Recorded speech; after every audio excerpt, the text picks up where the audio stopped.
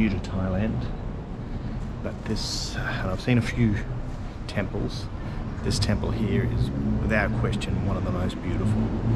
The massive golden Buddha in the seated Mara position, just beautiful. But then the vihan that it is housed in, and the images that are painted on the wall, it's just so beautiful. It's really, really impressive. I love this temple.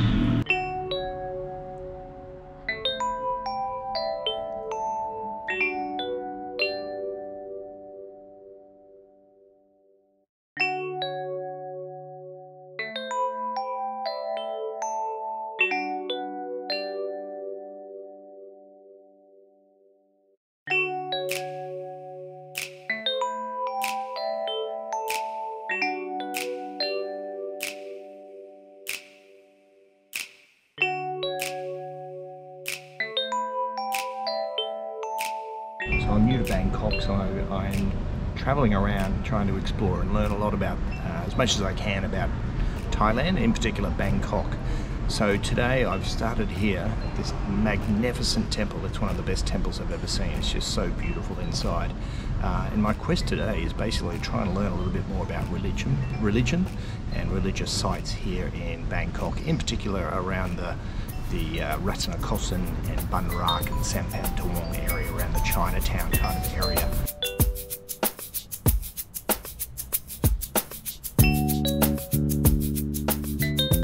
So this Wat here is called Wat Suthat Thepwararam.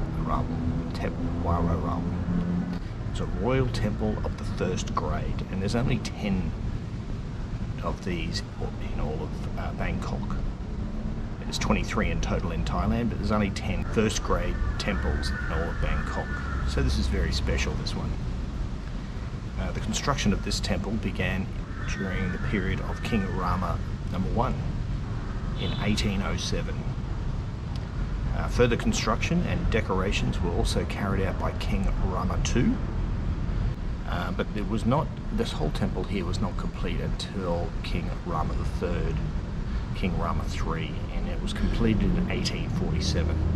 Around the lower areas of this, you'll see a lot of Chinese pagodas, and there's actually 28, and that symbolizes the 28 Buddhas that have been born to this earth. In total, there's more than 150 Buddha images in this here temple. Now, the Buddha image in this vihan is actually from the Sukhothai period, and it's 800 years old. Now, this image was cast in bronze in 1361, and it was initially installed in Sukhothai. And then it was actually left when the Sukhothai kingdom fell. It was actually left, it just took in ruin for centuries, and it was exposed to the elements.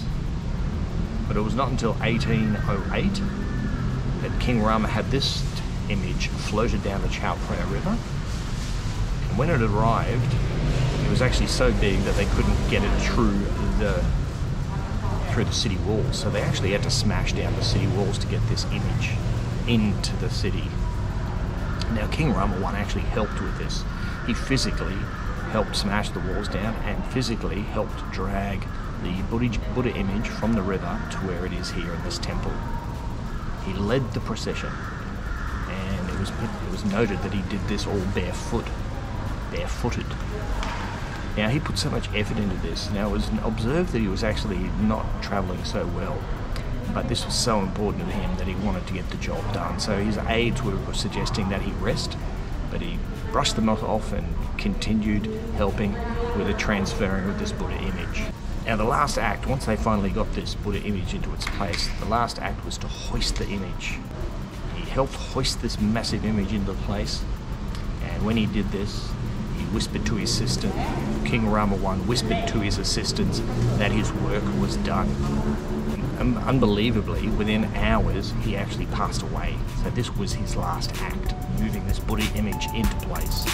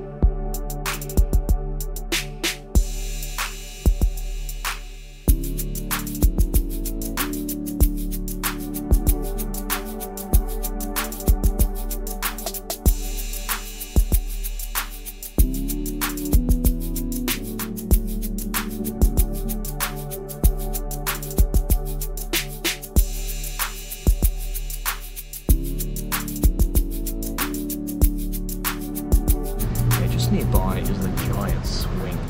It's the most peculiar landmark, and I'm going to go and have a bit of a look at that because it is actually kind of part of this temple here.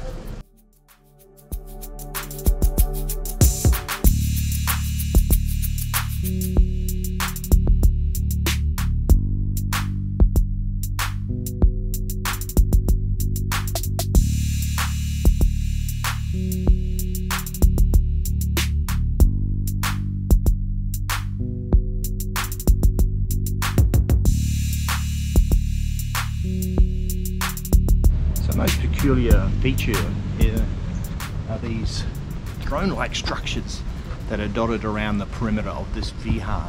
Now I can tell it's a vihar because we have the semistone, and we've got them, as I can see, 3 at the rear here, and 1, 2, 3, I think there's 8 semistones. But then we've also got these really cool archways here as well. The most peculiar perimeter of this vihar. So not only the inside is great, but the outside is great here as well. So here's this archway, these really cool archways. I feel special sitting on this throne. I hope I'm not breaking some religious taboo by sitting here. It does feel good. I like it. Now I've got a little cool breeze coming in, and I think we're going in for a little shower. So it might be time for me to retreat to a cafe for a while. One other thing I find that's most unique about Thailand is the rain. We're in the rainy season at the moment. Now, I'm at this temple. Now, if you look over here, it's all dry, completely dry.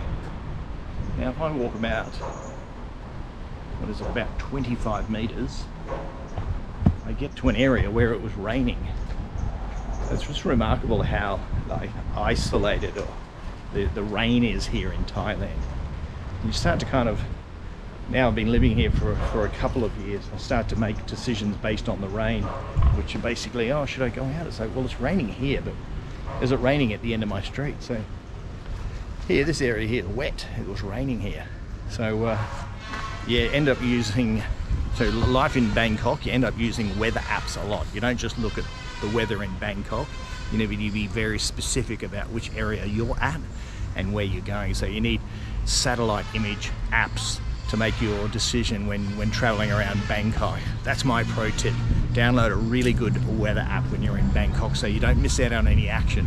I'll give you another story. Yesterday I looked at the weather app and it seemed like it was going to rain, so I thought, okay, I'm not going to go out and film today. In the end, it didn't rain at all. So moral of the story is, check the weather, but don't let the weather dictate your fun. So I've checked the weather app, and it appears the giant swing, which is about 100 meters away, is indeed dry. In fact, it's dry here now. So it rained over there, not over here. So I'm going to go to the giant swing now and have a bit of a look at that and tell you what it's all about.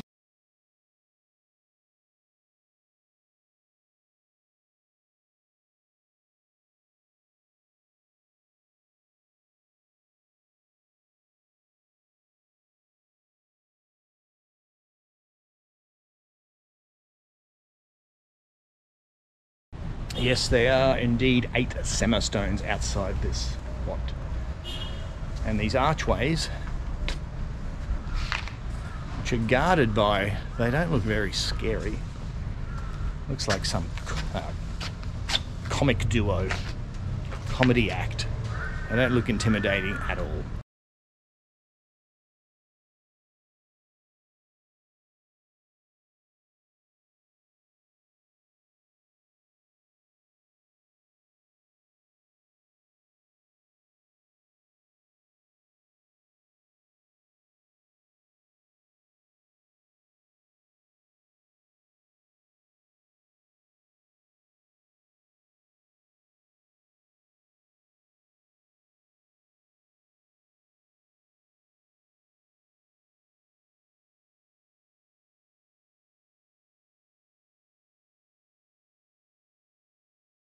Just leaving Wat Suthat now, and I am heading to the giant swing.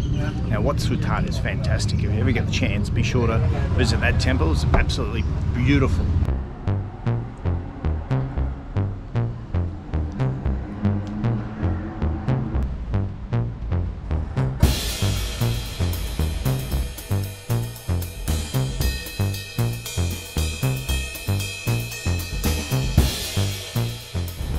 Here's a curious sight. There's the big temple just here, Wat Suthat, and then right next to it is the Vishnu temple. So, starting to understand that Hinduism and Buddhism, there's a big connection there here in Thailand. I need to find out a little bit more about that. Once I find out, I'll let you know.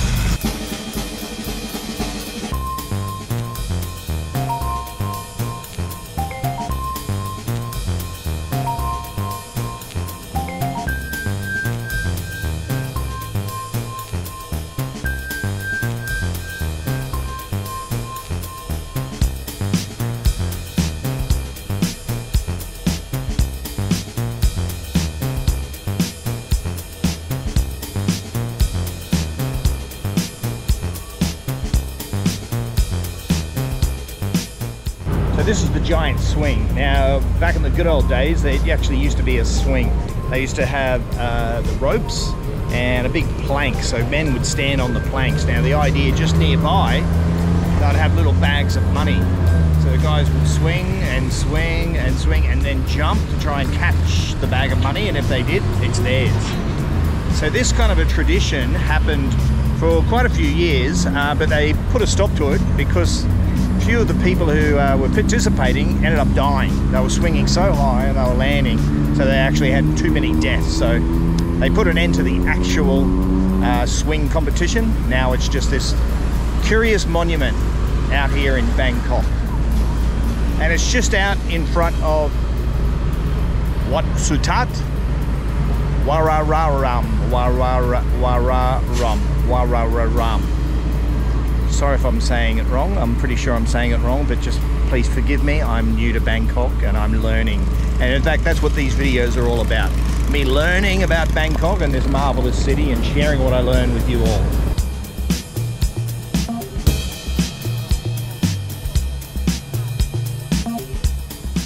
Wat Suthat Thepwararam Racha Wara Mahawaram. I've been learning Thai. And I'm not very good at it.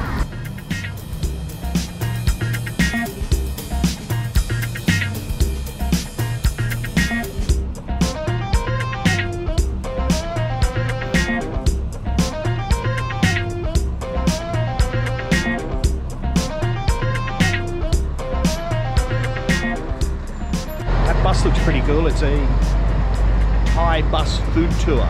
They're actually pretty close to J5. She's a Michelin star chef. She's got a restaurant just around the corner, and she was featured in the popular Netflix series called Chef's Table. If you haven't had a chance, check it out. She's a real character.